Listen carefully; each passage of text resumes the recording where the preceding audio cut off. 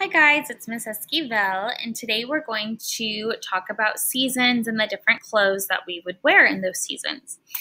So let's pull out this. And so let's talk about some of the seasons again. So we have spring, so it's known for being rainy and cool, a little windy, and it could also be warm. So if it's rainy and a little cool, I'm probably gonna dress for like rainy weather. So maybe rain boots, maybe a rain jacket, maybe a long sleeve, stuff like that. For summer, it's known for being hot, right? Like really hot. Like right now we're in summer. And so I would be wearing shorts and short sleeves or tank tops. Definitely wouldn't be wearing a jacket or a long sleeve or anything right now because it is so hot outside.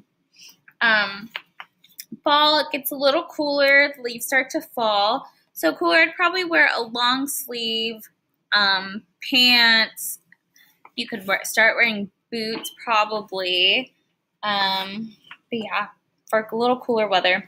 And then we have winter, which is cold, right? It's freezing. So you really want to bundle up and wear maybe jackets, beanies, scarves, boots, stuff like that. Maybe even gloves, it gets pretty cold.